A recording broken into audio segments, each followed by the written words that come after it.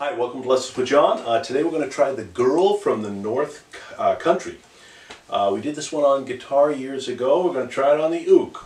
You need a G chord, to a B minor, to a C, back to G. Stay on the G because you're starting all over again. B minor and then C to a G. That's the whole song. So a G chord is the third string, first string, second fret, second string, third fret. That's our G.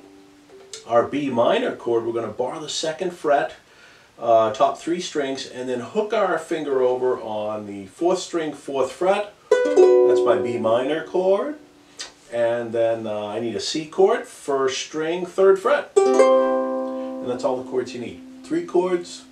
And you just have to remember that the G's at the beginning of the song or the pattern, and it's also at the end of the pattern.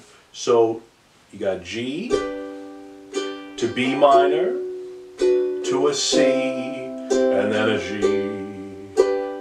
Stay on the G because we're starting all over. B minor and then a C to a G, then G. Get the idea? This is the whole song, excuse me. Okay.